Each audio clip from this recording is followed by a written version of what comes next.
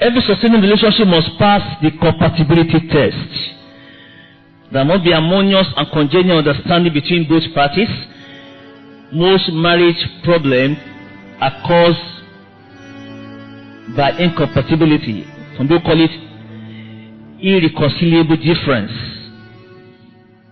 What is irreconcilable difference just means lack of flow, lack of connection. We are no more connected. And that's the problem. No connection between both parties cause a lot of problem. Amos 3:3 says, can two work together? It says what? They agree. Have a connection. Sorry, I probably did not want us to sit together, but I asked that the moment to sit together this morning. But I just want to give us a paraphrase. Hallelujah. So what are we saying? You must be compatible. And the key question is this: how often do you agree in your relationship? How often do you agree? You're supposed to have a question to be given on that, to look at the rate of your agreement together in cohesion. If most of your discussions end up in a stalemate or inconclusiveness or anger, then we have a red flag. You are discussing, you are in a relationship, you are discussing, you never complete any discussion. You know, discussion as simple as close to where you can't conclude. There are people like that. There's no discussion you engage in that you ever conclude. And that's the problem. And if you are in a kind of relationship like that, you are not yet married, and you find that every discussion ends up in a stalemate, you just get to the middle of the bridge and you get stuck, you could not move forward, you could not move backward, that shows that there's a problem. And if you don't handle that problem now, the problem will handle you later. Let's get. I call this relationship lockdown, when you cannot agree. You may patch it up, but it's not sufficient. I always advise people should make what I call a law of deliberate effort here to strike a balance. Prayer is important. Must answer the question that, wait, why can't we agree in this relationship? Why can't we agree? Why is there so much disagreement? Why is there so much disagreement? You see, praying for the will of God is very, very important. But we found out that as prayer is very, very necessary and very, very important, it's not sufficient. It's also important for the will of God to upgrade him or herself. There must be upgrading. You must equip yourself. You must study. You must go for counseling. It's important. If you are depending on what you know about 10 years ago, 20 years ago, it's not sufficient. You must keep on knowing new things, learning. So the fourth compatibility scale we need to understand is the spiritual scale. The spiritual scale will help you to weigh your spiritual interests. It is extremely difficult for a Christian sister to marry an unbeliever under the presence of I will convert him. It's happening in church today. How can a Christian sister, you are born again, and the one coming to you is an unbeliever, and you say, what I tell you is that you are going to convert that brother, you are fooling yourself. He did want to convert you at the end. Praise the Lord.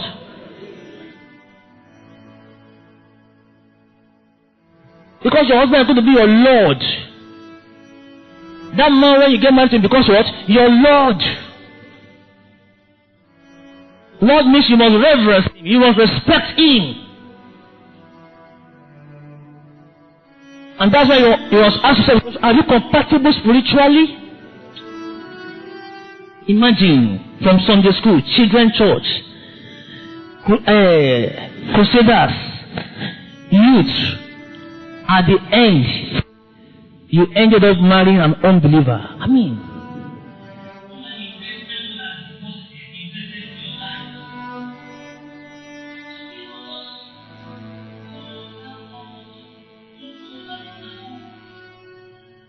don't follow that kind of imagery that I'm going to convert the man or you are going to convert the woman. You are not Jesus Christ. Only Jesus Christ can what? Can convert. Praise the Lord. And you know, in science, anytime a negative charge joins a positive charge, what happens? What do you have? You say spark. There's a flow. There's flow. That's in wire. When I talk of wire now, but let me now make it simpler so that I understand what I'm saying. In mathematics, now I'm a mathematician. When you have positive joined with negative, what do you have at the end? Negative. If negative also go and join positive, what do you have? The one that is born again is positive.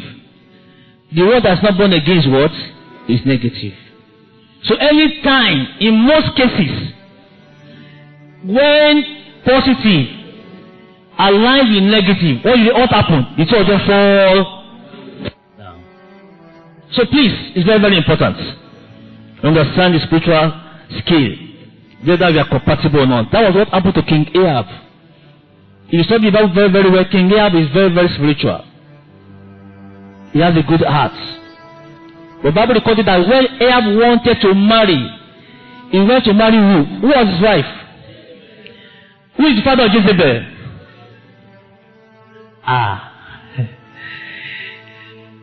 Jezebel is a princess to the priest of Baal, the daughter of the priest of Baal. So the king left all the virgins in Israel and fell in love with Jezebel. You know the end. So anytime positive decided to go along with negative, the two of them go down. Praise the Lord. Praise the Lord. So the second scale is the social scale. Now you must ask yourself, if your partner has a sociable personality, you better adjust to that lifestyle. There's some men that love their women, very smart, rosy. The man is going outside, loves to go out, is very sociable. And let me tell you, being sociable does not make you a sinner. And that's the truth. Being sociable does not make you a sinner. I'm not talking of Owande. Praise the Lord. So for people that love sightseeing, they love going for programs, it helps their thinking, their ideology. It keeps them going. But you are the one that anytime the man is asking, let's go out, you don't have time.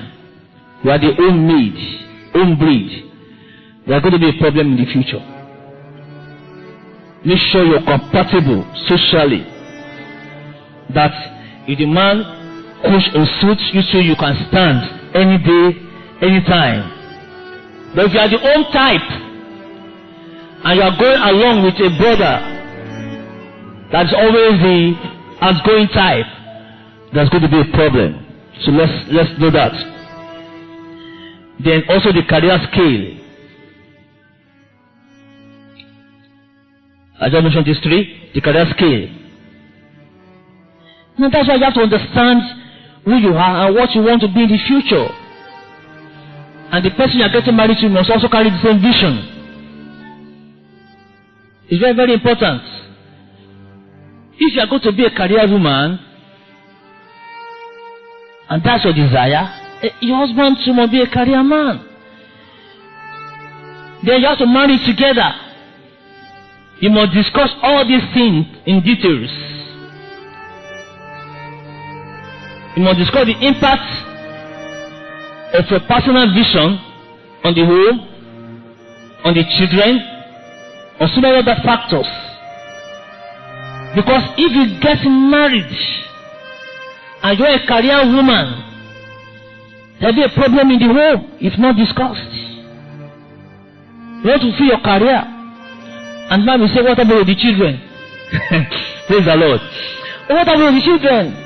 Who will take care of them? Eventually, the woman does forget about her career, and she's not happy. She's never happy. And these are the things you have to look into before you get married. You must discuss together and find out how we can work it together. And if you understand that this man, his own vision is the vision he got from his mother. His mother was a housewife to the father all through her life. And the same vision, he wanted another woman who is going to be what? A housewife. I can tell you, there will be a problem in that home.